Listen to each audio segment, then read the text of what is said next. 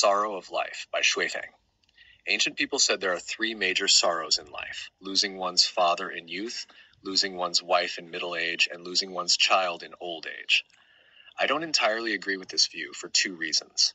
First, it seems irrelevant to women, and second, these sorrows are not inherent but are caused by human cognition and culture.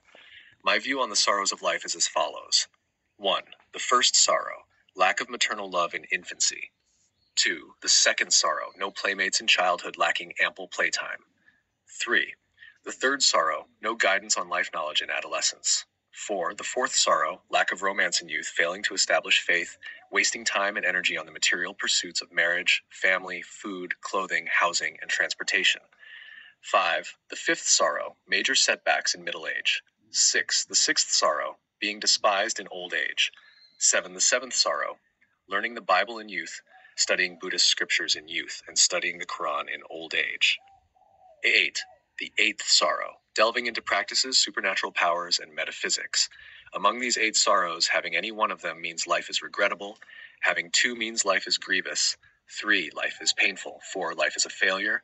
5. Life is chaotic. 6. Life is hateful. 7. Life is suffering. 8. Life is hellish. I possess an unparalleled, wonderful method.